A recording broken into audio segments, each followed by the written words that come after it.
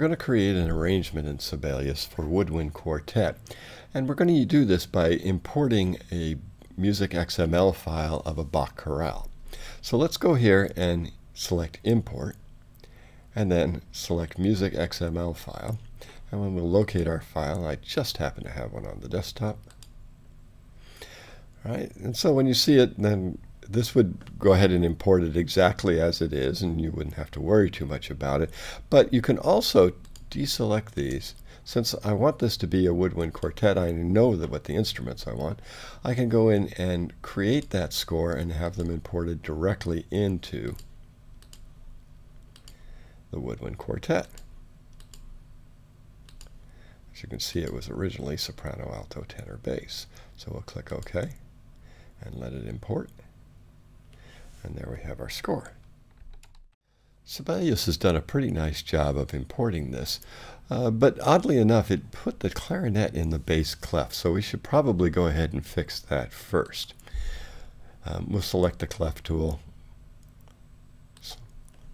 click on our treble clef and just put it there. So now that solves that. The other obvious issue is that we have some notes that are out of range on the oboe. And you can see that they're marked in red. And generally the tessitura of this is a little too low, particularly for the top three instruments. So I think maybe what we should do is just go ahead and transpose it. Now, in order to transpose it and to change the key at the same time, we can do that by holding down the Command key when we click on our measure. Now, if you single click, you just get one measure. If you double click, you'll get the line, the system, and if you triple click, you get the whole thing. Okay? We can use a shortcut for transpose. Transpose could be found under Note Input, but we can use, there we go. But we can use the shortcut Command T, and then we'll select Transpose by key, and I'd like to take this up. Let's go ahead and take it up to G minor. And then we'll click. We'll allow the transpose key signatures, change key. I don't really need double flats and double sharps, I think, for this, so we'll get rid of that, and we'll say OK. OK, and so now you can see we have no notes that are out of range, and everything looks pretty good. But the only thing I don't particularly care for is the range of the bassoon here, so we might look at that here. It's a little bit too high, I think, for the elementary type of ensemble I would be doing this for.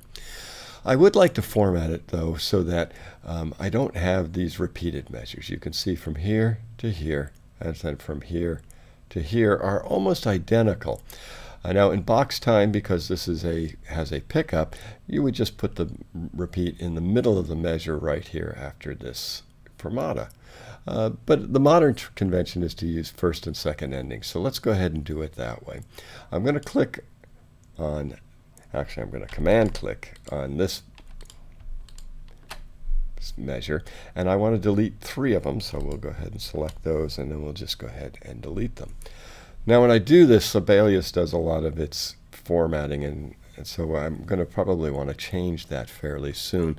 Let's go ahead and put in our bar lines, though, first. All right, we're going to grab the first bar line and then click and create a start repeat. And then at the end of this one, I'm going to click and I'm going to have an end repeat. But of course, if I don't put in the endings, I'm going to have one extra measure, and we don't necessarily want that. Now, I've got looks like about 12 measures plus this pickup here. So I think I'm just going to go ahead and take care of the formatting now. It seems to work better for me in Sibelius. So I'm going to go to the Layout menu. And I already have this one selected, and I'm just going to enter a system break there. And then I really actually don't. Now I ended up with 5 measures here and 3, and I'm not quite exactly sure why. So I'm just going to select those measures, and I'm going to then tell it to make it into a system. And so now the layout just a little bit better. You'll find that certain entries in Sibelius just work better when you do it this way. Now I want to enter in my first and second endings. And once again, I'm going to click the bar line where I want the first ending to start. And then I'm going to press the type L for the line tool, and we'll select first ending. And it puts it in there, and we can go ahead and drag that out a little bit. Okay. I'm also going to click that note, and then I'm going to click L there too, because there really was no bar line to put it in, and then we'll drag that out. And so we're looking pretty good now. And so in the next part, we'll be adding our dynamics, articulation, and phrasing, and some of the text elements that need to be entered also.